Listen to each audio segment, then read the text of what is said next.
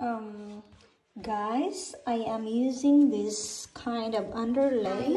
This is the best. This is the best one to use. So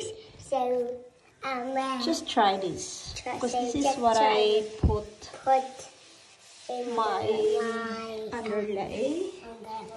So I can put the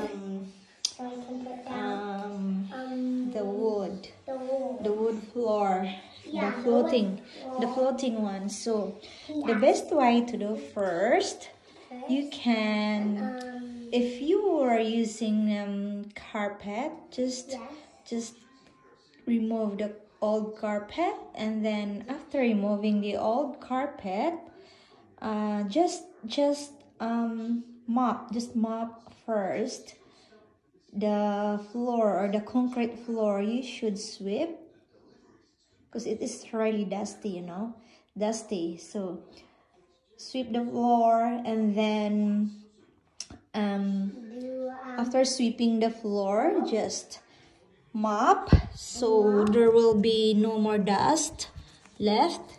So this is what looks like under. This is the concrete after removing the carpet, and then I just put the underlay. So before you put the underlay, you should remove the skirting on your wall, under the bottom of the wall. So just remove all the skirting, so it's easy, neat and clean when you put the underlay and timber wood floating floor. So that's the corner. It's easy to put the corner.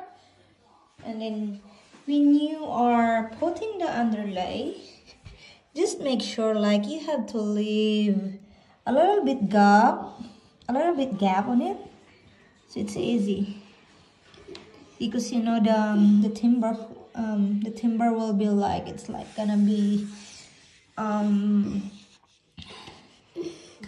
move or stretching. Yeah. It will be see moving every and corner. stretching. Yeah, you just can shape it. Yeah. Like that. What I'm doing, that's what I did with mine.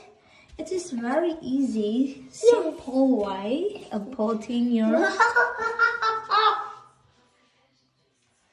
floating floor if you're going to install them after.